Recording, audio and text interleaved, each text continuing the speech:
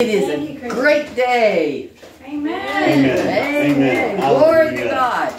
He just worked a miracle in our midst. Hallelujah. Does everybody realize that? Yes. You have seen a miracle from God. There is no way at all that we should have been able to buy that building. Our building. Yay. The Lord just did it. Hallelujah. We have a new, beautiful, wonderful church building. I can't wait for all of us to get into it. All together. Yeah. Oh, it'll be wonderful.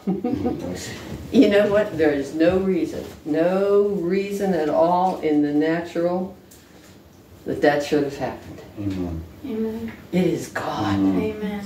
It's God. God just turned our darkness of not knowing what to do or how to do it into light.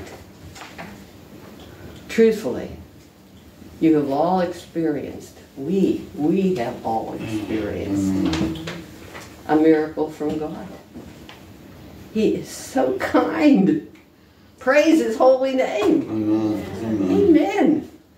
Isaiah 42:16 says, I will bring the blind by a way they know not.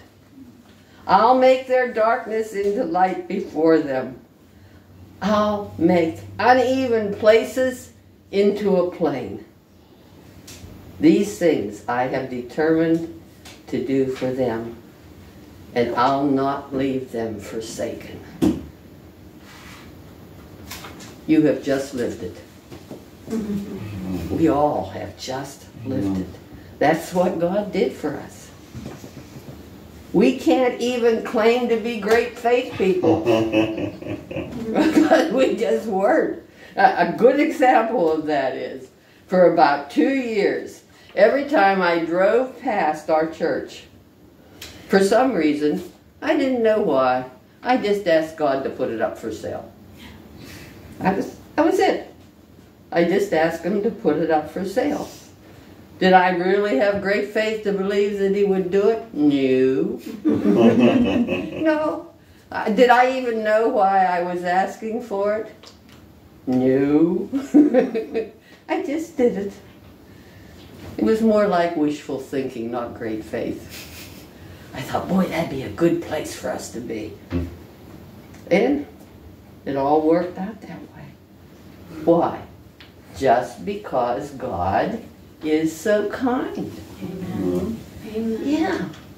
We can't measure the greatness of His mercy and His love. Amen.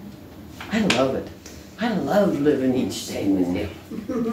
You just never know what's going to happen. I'll tell you, if you're not doing that, if you're sitting in here this morning and you're not living each day with Him, you're missing a great adventure. The greatest adventure you can ever have in your life. You are. You hear that back there? You hear that? Oh, learn it when you're young. It's much better. Well, that's the way it went. The whole way through this buying process. God led us. Amen. Lamentations 3:21 through 25. Here's what it says. But this I recall, and therefore have I hope and expectation. It is because of the Lord's mercy and loving kindness that we are not consumed. Because His tender compassions fail not. They are new every morning. Great and abundant is your stability and faithfulness, O Lord. The Lord is my portion and share. Says my living being, my inner self. Therefore will I hope in Him. I'll wait expectantly for Him.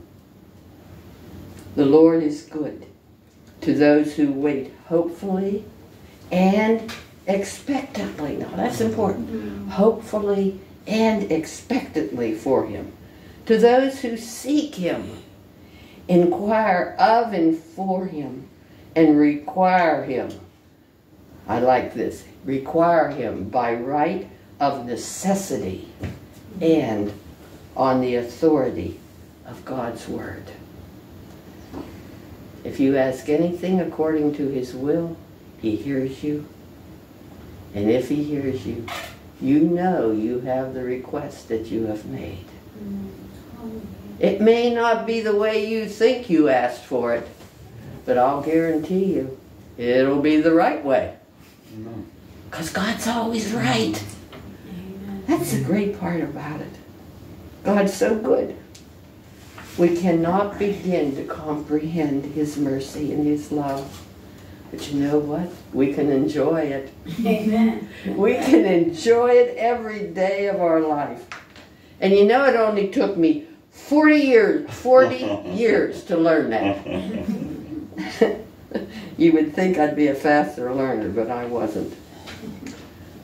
You young people in this room right now, put your listening ears on. I am about to tell you something that's going to save you a lot of misery if you'll just follow it. I learned this from Jesus and King David, right out of the Bible. Live one day at a time, believing to see the goodness of the Lord in the land of the living. It's a wonderful way to live. One day at a time. And believe to see God's goodness in that day. You'll be surprised what you see that you haven't seen before. You'll be surprised how wonderful it is to walk in peace. You'll be surprised to find out God's there for you every step of the way. He doesn't meet a beat. And when we meet him, we meet the beat, and we have troubles, he's always there for us. It's a miracle what he does for your attitude. Oh boy, your attitude of life.